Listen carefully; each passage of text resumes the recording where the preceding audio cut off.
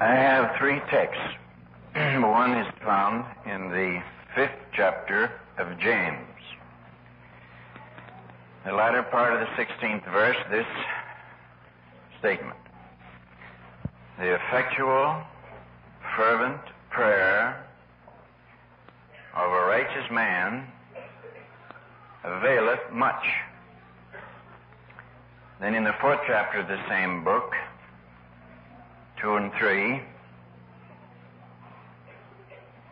ye have not because ye ask not, or ye ask and receive not because ye ask amiss. And then in the 18th of Luke, he spake a parable unto them to this end, that men ought always to pray and not to faint. And this is the only parable that is explained before it is given, so I'll not read it. The moral, as they say, is given before the parable is told, and the moral is, men ought always to pray and not to faint. Now there are three texts telling us three things. So that indicates, of course, that I am to speak on prayer, since all three texts have to do with prayer. There was a great old Spanish brother by the name of Molinos. He wrote at least one great book, and in it he makes this statement, that prayer is an ascent or elevation of the mind to God, and that God is above all creatures, and the soul cannot see him nor converse with him if she raise not herself above them all. Because God is above all, I must, in order to speak to him, raise my soul above all and contemplate that which is above all. And now, with that thought in mind, that prayer is an ascension of the soul to God, notice these three texts. One of them says that prayer is a potent thing. I'm amused at the translators trying to translate into English what the man said here. But it all adds up to this, that it is a potent thing. Prayer has tremendous power. Now this the Old Testament and the New Testament teach. But this also the Old Testament and the New Testament demonstrate. Then another text says that even though prayer is a potent thing, sometimes we do not have even when we pray. And the reason we do not have is that we have asked selfishly, or that we haven't asked at all. That, of course, is part of the text. We either haven't asked, or having asked, we have asked with wrong motives. And prayer with wrong motives is useless. But the third text says that, nevertheless, even though there are times when prayer doesn't get through because it isn't the right kind of prayer, nevertheless, even though there are difficulties and discouragements, men ought always to pray and not to faint.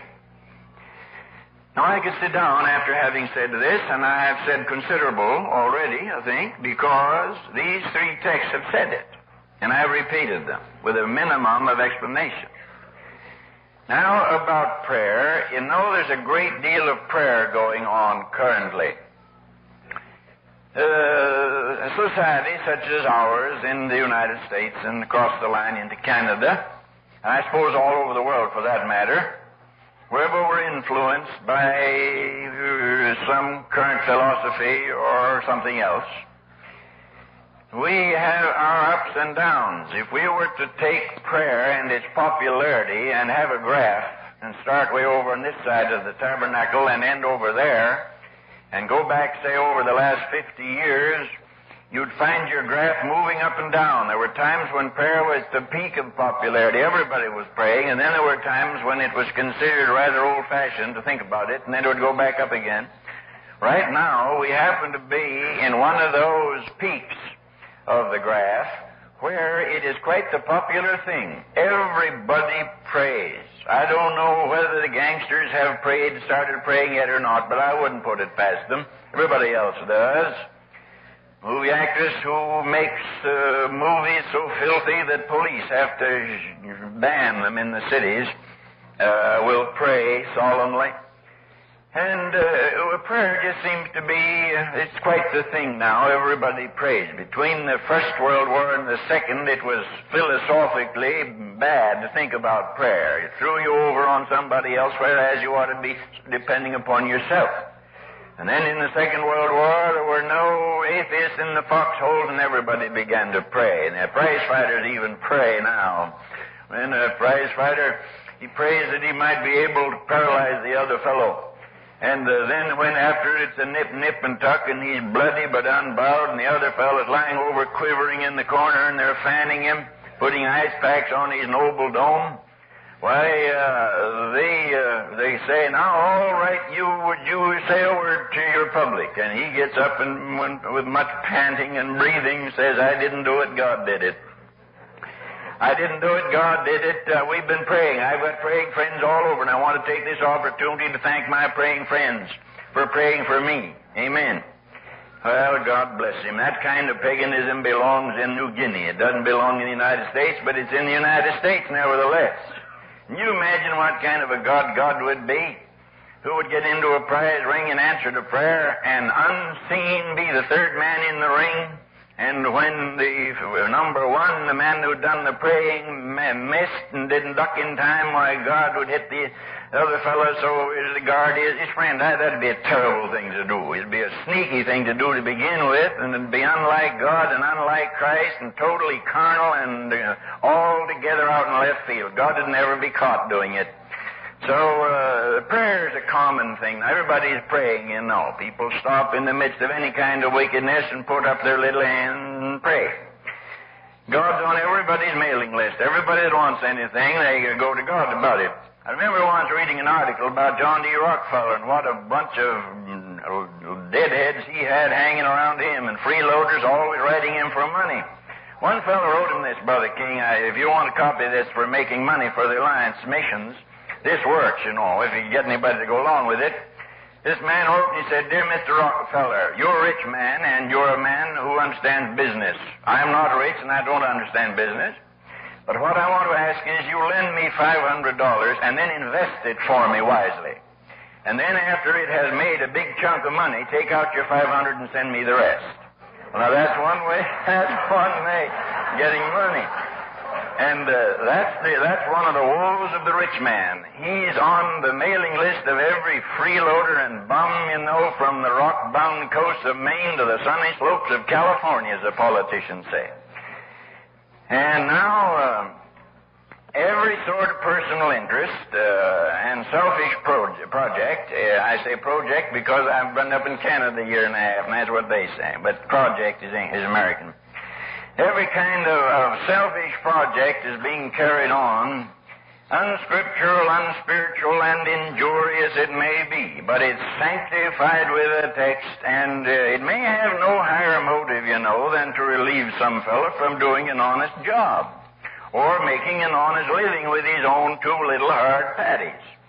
He just won't do it, so he gets a religious job somewhere that he thought up himself that has no place in the Scriptures at all. He didn't learn from the Scriptures, and he puts that across and works all his lifetime and gets old on that. Or it may have no higher motive than to provide him an opportunity to travel at other people's expense. That's quite a popular thing now. And yet the fellow will call prayer meetings, and he'll even pray all night in order to get that prayer answered. Well, asking God to bless a project that God never thought of. Jesus said that here are these trees, and every tree that my Father didn't plant will be cut down and thrown into the fire. My dear people, we ought to be generous, and we ought to give generously. But let me say to you most solemnly this morning that if you waste your money contributing to the delinquency of religious bums, you will pay for it in the day of Christ when He asks you what you did with your money.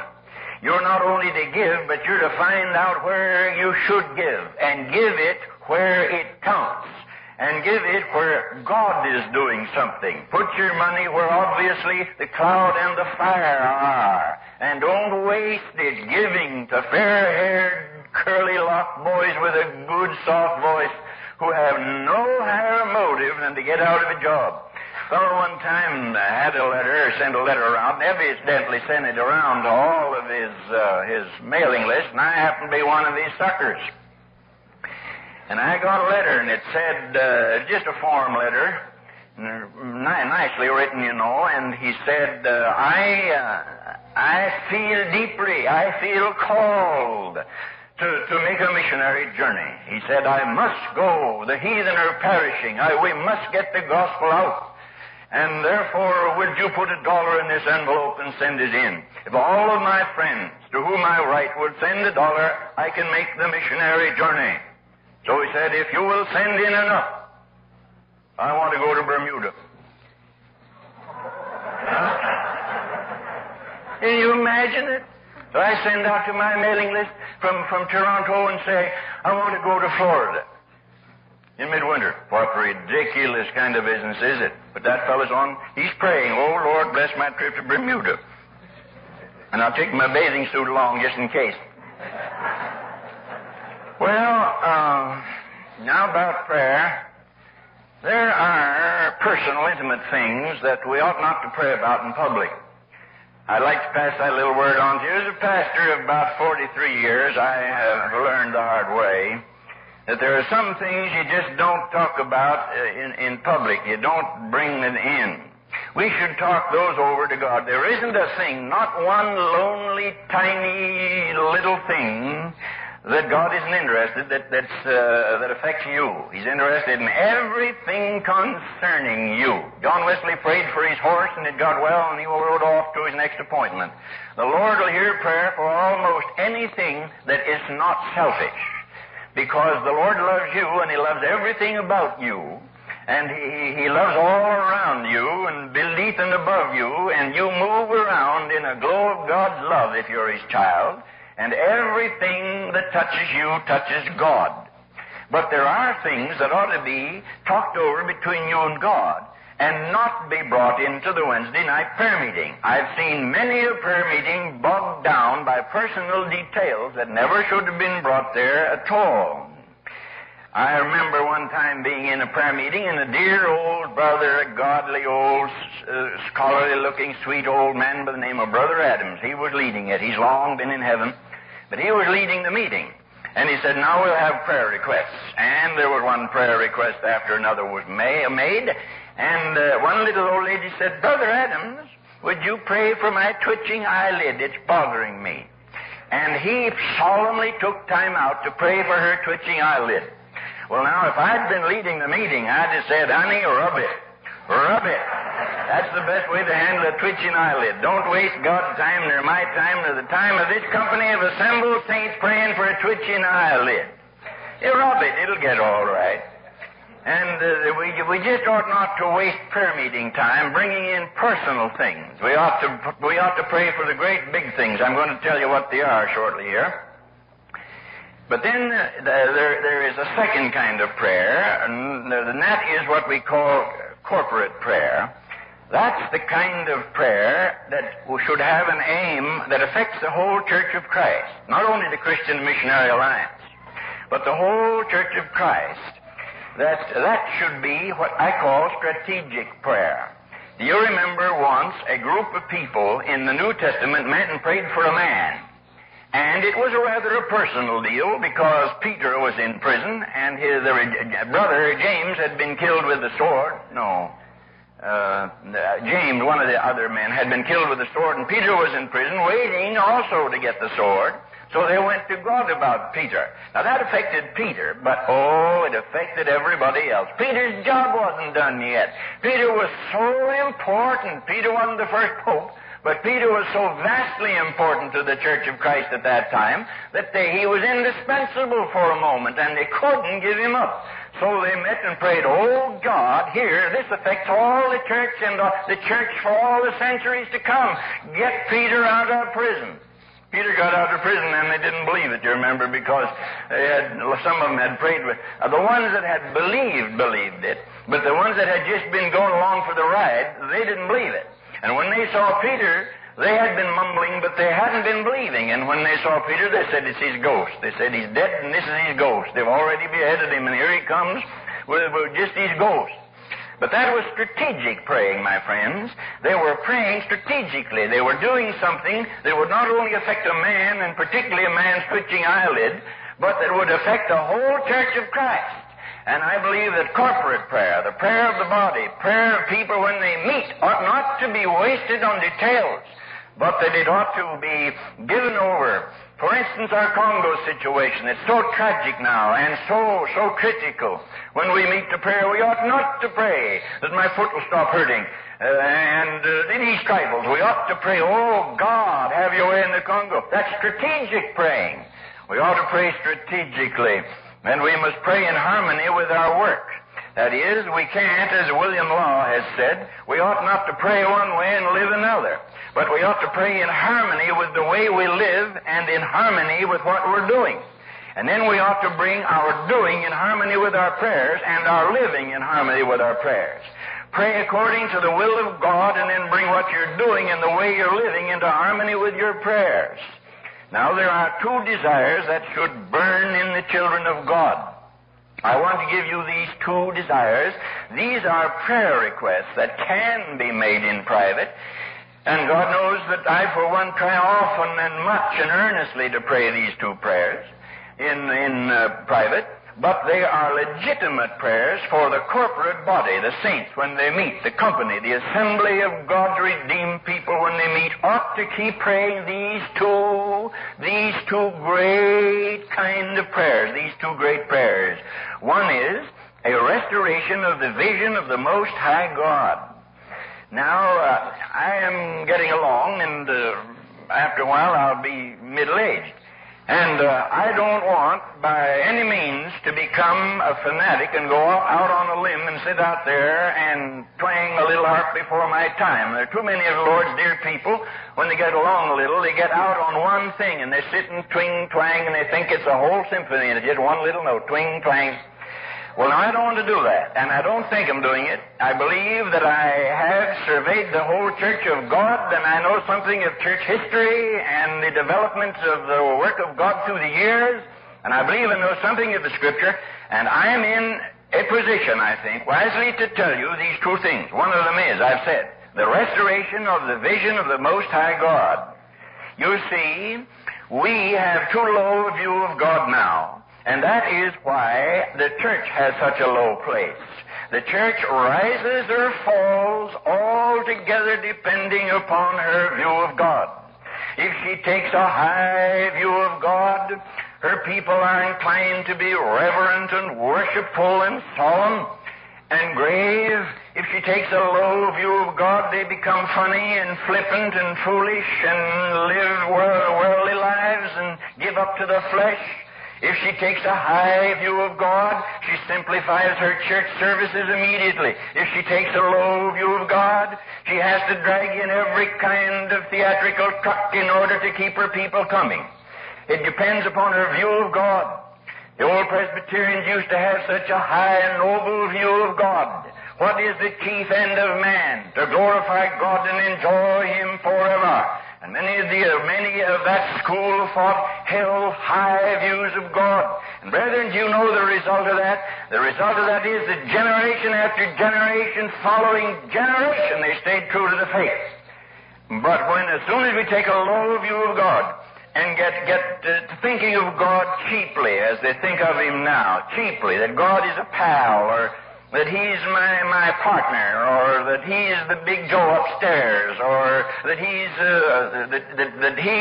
Call him by some other name. A living doll, one girl said he was. Well, now, as long as we think about God like that, we've never seen God. Imagine Moses trembling in the fire and smoke on Mount Sinai, referring to God in any other way than in awful, solemn terms. What we need in the United States is a revelation of what the philosopher called the mysterium tremendum, the tremendous mystery, and what the Bible calls Jehovah, high and lifted up. And Isaiah saw him with his train filling the temple. The trouble with you, dear young people, and God knows I love you, as I've told you before. I do. I love young people. I love the twinkle in their eye. I love their little giggles, and I love everything about kids. I love youth, and I don't like the word youth at all, but I love young people. I love them, but they're being cheated in this awful hour in which we live. They've never seen God, and they've never seen very many people that have. And so you poor kids are victims of an elder generation that never saw God. And so they've had to teach you to trash and drag in every kind of claptrap to try to keep you happy. And if you tell me the truth, you don't respect them for it. You go along with it, but you don't respect them for it. My brethren, we need to see God again. The glory of God and the return of that glory, this is an imperative. And anything else is secondary to it. It is more important that God be glorified than that men be saved. It's more important that God be glorified than that His work be carried on. It's more important that God be honored in His universe than that I be saved. But here is the wonder of wonders. God in His love and goodness has so arranged it that the more He's honored, the more people will be saved. So that it isn't an either-or. I either win souls or I glorify God. But the more I glorify God, the more souls will be won. And if a baptism of clear seeing were to come to the Church of Christ in America, sinners would come. And you wouldn't have to talk like them in order to win them. You wouldn't have to go out on that false philosophical boat with holes in it that'll sink one of these days, that I've got to come down and be like them in order to win them. I don't have to do anything of the sort. Paul made himself all things to all men, but all he meant by that in the wide world was that he'd sow tents or he'd go anywhere. He never meant that he was going to cheapen himself and come down to the level of cheap sinners in order to win those sinners. No, he was that dignified man of God and walked about with a glow on his face. And in those early days, the church dwelt on Solomon's porch, and no man durst join himself to them. Nobody on Solomon's porch was running out and learning to talk like a beatnik in order to win a beatnik. On Solomon's porch, they were there in a glow of glory, so that people were afraid to come near them. They said, "Look, God is on those people." And they fell on their faces and said, "God's in this place." What we need is to have a vision of God again. And by a vision of God, I do not mean anything to the visible eye. Anything you see with your visible eye, you can safely ignore, because that merely matter. But I'm talking about the inner eye. You see with your inner eye. You have an eye inside of you, and with that you are to gaze upon the holy face of God. And we are what one more time to see God. And you know the first corporate prayer was, "Our Father which art in heaven," and the first request was, "Hallowed be thy name."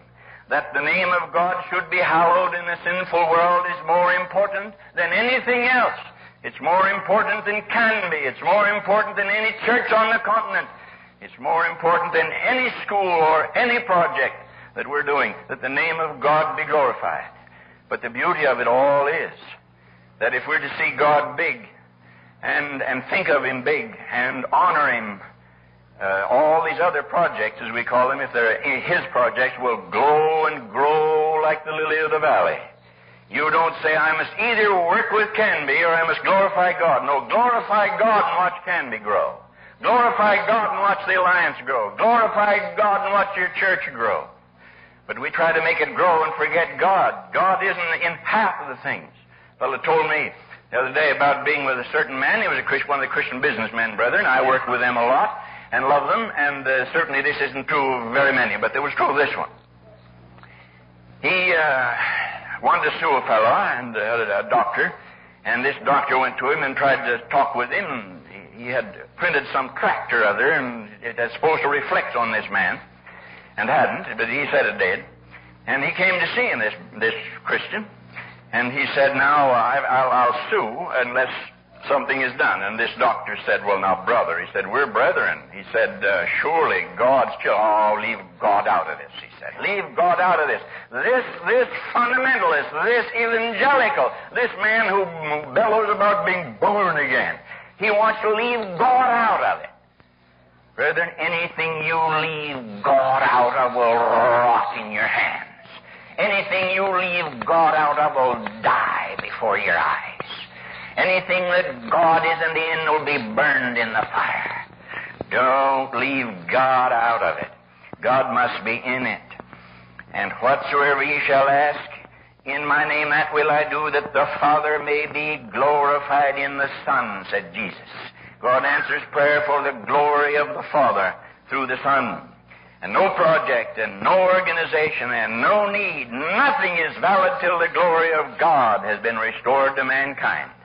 Until we think of Him reverently, until we think of Him high and lifted up, until we understand that He is the great God Almighty and Jesus Christ is the Lord. Jesus Christ has been reduced and brought down until nobody fears the Lord Jesus anymore. He is simply a big brother, easy to get along with without very high standards. And we can live in the flesh and go along with the world, and then when we're in trouble, run whimpering to our big brother and he'll help us. Oh, what a neat trick of the devil to get people to live like the world and the devil and then think they can run to the Lord when they're in trouble. Why, the Lord isn't a garage you go into when you've had a fender dinged. He isn't a hospital you go to when you've had a heart attack. He is the Lord. God hath made this man both Lord and Christ, and has set him at his own right hand, and there he has all authority. When John saw him, he fell at his feet as if he was dead. And it took the hand of Jesus to raise him back from the dead again. A low view of God means a low living church. High views of God mean correspondingly high living church. And we need, how desperately we need to see the church brought back again. And that brings us now to our second thought. That the second great desire should be a deliverance of the church. Now again, I do not want to be nostalgic. I never knew better times than I know now. So I'm not looking back on any departed glory.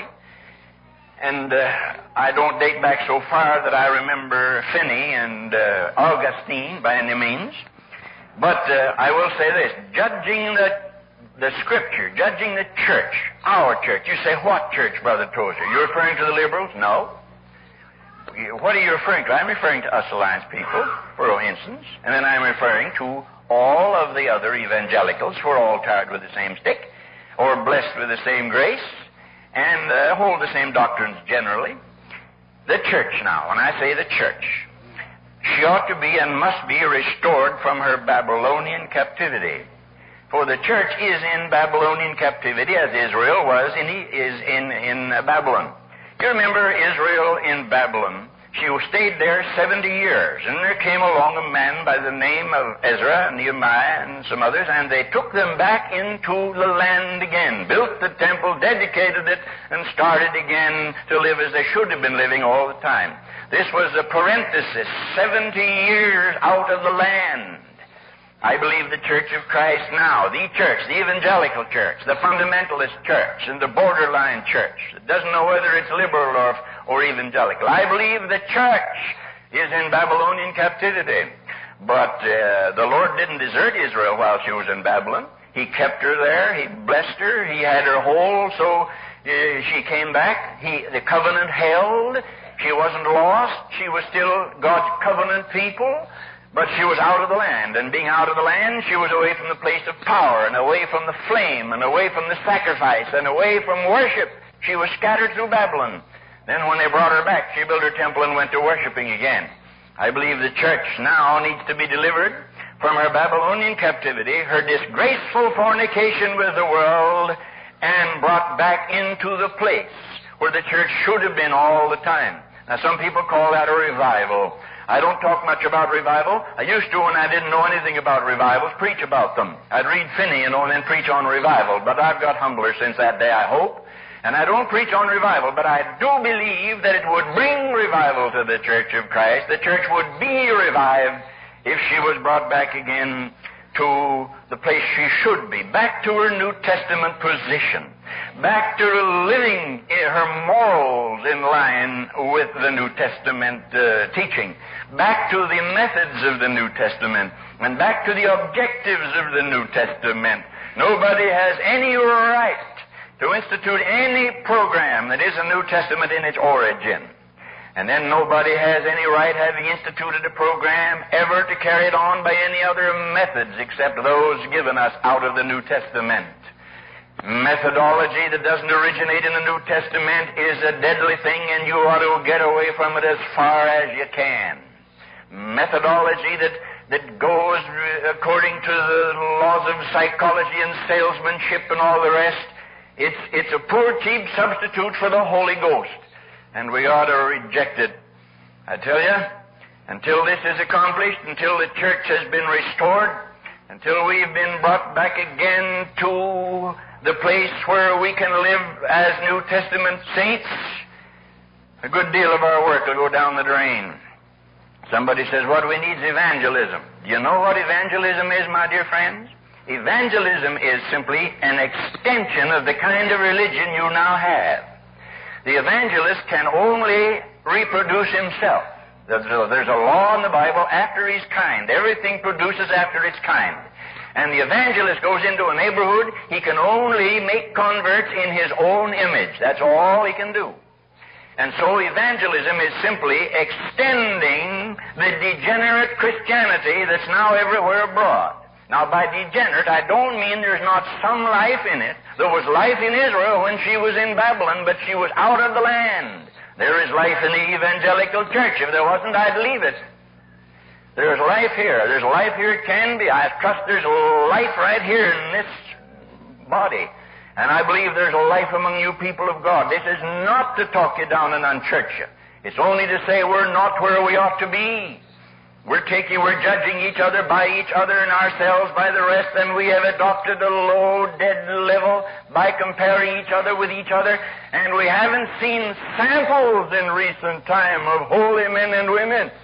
I saw the other day a scrapbook given me by Mrs. McGarvey, or lent to me to look over, and there were the old saints there, way back to the beginning. Hess and Brother Richard's father, and Dr. Simpson. Why, and those were men of they were head and shoulders above the average. There were giants in the earth in those times. But now, and they naturally reproduced themselves. But now we're slidden badly down, and our evangelism only reproduces and turns out a great mass of people that are just like us. The children that were born to Israel in Babylon were born in Babylon. They were born, and there was some life there, but they were born in Babylon. And then somebody else says, well, then what we need to do is to get busy on missions. Now, the treasurer of the Christian Missionary Alliance is here, but I have to say this anyhow, that, and he agrees with it, I'm quite sure. I'm only kidding. I know he agrees with it. You know, there's a notion abroad that if you got an old dead church, where instead of having sheep, you got goats, and instead of having saints, you have people that are hypocrites and no good livers and all the rest. If you just start a missionary program, boom, up you go immediately. That missions is the panacea for all backslidden churches. And if you'll just start a missionary program, you'll have a revival immediately. My dear brother, that just isn't so. There is nothing in the New Testament to teach that. And dear Reverend brother, if you've tried that in your church and it hasn't worked, remember that it didn't work because it wasn't so. And if you have instituted a spiritual program for missions in your church and the church has been blessed, then that still doesn't prove it works. It proves that the same yearning after God that led you to institute the missionary program in your church also led you to God. One is not the cause of the other. but both are the cause of a deeper, or the result of a deeper cause. So now, what is mission? What are missions? I never knew whether to say was or were. I don't know whether it's singular or plural. Whichever it is, anyhow, missions. What's foreign missions? It's simply going to another country than your own and preaching the gospel. A missionary is an evangelist who's gone abroad. An evangelist is a missionary who's preaching at home. And what's true of evangelism is true of missions. A degenerate church goes to Cambodia, Timbuktu, makes some converts, establishes a church. They will carry their own concept of Christianity to, where did I say, Cambodia or Timbuktu. And the church there will be what they made it. And if they're occupying a secondary low place at home, they'll carry that same secondary concept over there. I've been disappointed to the point of being disgusted. Some of the information we get from the field, somebody dies. And they'll say, and at the funeral, the trio sang, "There's no disappointment in heaven." Can you tell me what excuse in the wide world of God anybody with the IQ of 6 7/8, what excuse he would have of going to Cambodia or Laos or wherever it is, and I don't mean those fields, and transplanting a cheap, low, almost vulgar song from the United States to that country when we have a whole bushel basket full of great hymns that they could translate into the languages over there and teach them theology while they're singing. That's only one sample. And we make them in our own image over there.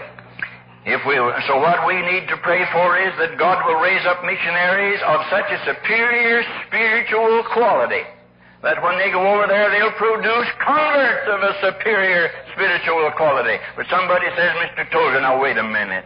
You mean to say there's a difference? When you're born again, aren't you born again? And isn't every Christian like every other Christian? How foolish can you get? There's such a thing as being stillborn. We had 7 and they were all live born. But there's such a thing as having a stillborn baby. There's such a thing as having a baby that lasts a few minutes. A dear lady told me on this that she was in her 40s before she had her first baby and then it died. Well, now, that's too bad, and I'm sorry for that. That baby lived just a little while. It's in heaven now, thank God, but it just lived a little while. Well, there it is. There are babies born healthy. There are babies born not healthy. We had a baby born. It weighed 10 pounds and 14 ounces. Well, now, that boy, he came into the world bouncing. But my younger brother was born to my mother when she was in middle life, and he was quite along, several weeks old, before they could take him off a pillow. They carried him about on a pillow. He couldn't use, his head was all pulled off on one side. He came into the world a sickly baby. Our boy Roland came into the world a bouncing, healthy 10-pounder. And so Christians can be born into the kingdom of God, and there are different kinds of Christians. Some are born well. Some pray it through and repent and change all their ways and leave the world, die to their flesh and believe on Christ and take Him as their Lord. Man, they're big Christians in no time at all. Others come in under poor auspices. They come in where they barely get in. And they're weaklings. And they live and die weaklings. And beget weaklings after them. So missions and evangelism won't do. Missions and evangelism ought to grow out of spirituality, not produce it. And also our books and our schools and our magazines and our editorials and our sermons will all be of a kind with the kind of Christians we are. If we're poor Christians, second-rate Christians, third-rate Christians, weaklings, our books and our schools and our printing presses and all the rest will be second-rate weaklings. But if the power of God rests upon our foreheads, and if we have said goodbye to the world and decided to follow Jesus Christ and follow the Lamb whithersoever He goeth, why, our schools and our books and our magazines and our sermons will rise correspondingly. So I say it's very necessary that we pray. I want to say this, and this is really going to get you down. I suppose some people wish I hadn't said I'd come back next year. But I have thought, when I have seen certain activities, I have thought that these activities, so-called Christian, are just the working of bacteria in the decaying church. There never was a time when there was more activity than there is right now. There's something religious going on all the time. We're incorporating some new religious thing. Every time the clock says tick, we incorporate, and every time it says talk, we incorporate. We got them all over the continent, and boy, the money they're taking, the overhead, the offices, the presidents, you know. It's easy to become a president of something that you have founded. And so we have presidents of this and presidents of that, and the money it's taking and the time. Religious activity, there's plenty of it. But a lot of it is the working of bacteria in a decaying church. We need to hear a voice say, Lazarus, come forth. We need to hear a voice say, come out of Babylon, to change the figure, and go into the land that I will show thee. And then when the church stands straight upright and has her temple back and her worship back and her cloud of glory back and the blessing of God back again, and she's living like Christians, then she'll go to work and she'll be active, but her activity will have in it eternity. It will have in it the eternal qualities that will make it live while the ages roll. We must pray and work till the church is back where we ought to be. I read this morning this text. I thought I'd leave it with you now in closing. Who is she that looketh forth as the morning, fair as the moon, clear as the sun, and terrible as an army with banners? There's the church. There's a picture of the church. She looketh forth as the morning, and she's fair as the moon. She's clear as the sun, and she's terrible as an army with banners. The most pitiful organization in the world today is the church. The politicians use her for whatever they can get out of her, and the poor use her, and anybody that wants something put over her, he sells it to the pastor, and the pastor sells it to his poor, fleeced sheep, and pretty soon the church is back of something that may never have been of God at all. But when the church looks forth clear as the morning, fair as the moon, and clear as the sun, she'll be as terrible as an army with banners.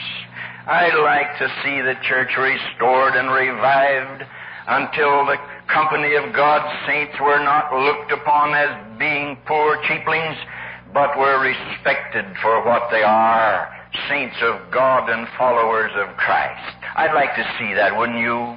I'd like to see the church brought back and made clear as the moon and bright as the sun, and make her again terrible as an army with banners. I'd like to see pastors that were anointed with the Holy Ghost and with authority of a prophet, that would dare to stand surrounded by enemies and say, thus saith the Lord, instead of sneaking up and giving a little essay he learned at some Bible school or he got out of a book, and then rush off somewhere afraid somebody didn't like it. What's the difference whether they like it or not? Dear brother and sister, I've made a career of preaching what I believe God wants me to preach, whether anybody likes it or not. And the odd thing about it is the people like it. You know, I've preached just the way I've wanted to preach here, 2 years now, and you want me back. That proves maybe that you're a little further from Babylon than I thought. But there's still room for a good journey yet before you get the temple built. Shall we not pray that God will restore His whole church, including us, back to the land again? Shall we not pray first and above all that He shall show Himself once more to His people, high and lifted up with His train filling the temple, so that instead of flippancy and nonsense and play, we'll have sobriety and gravity and power. Amen?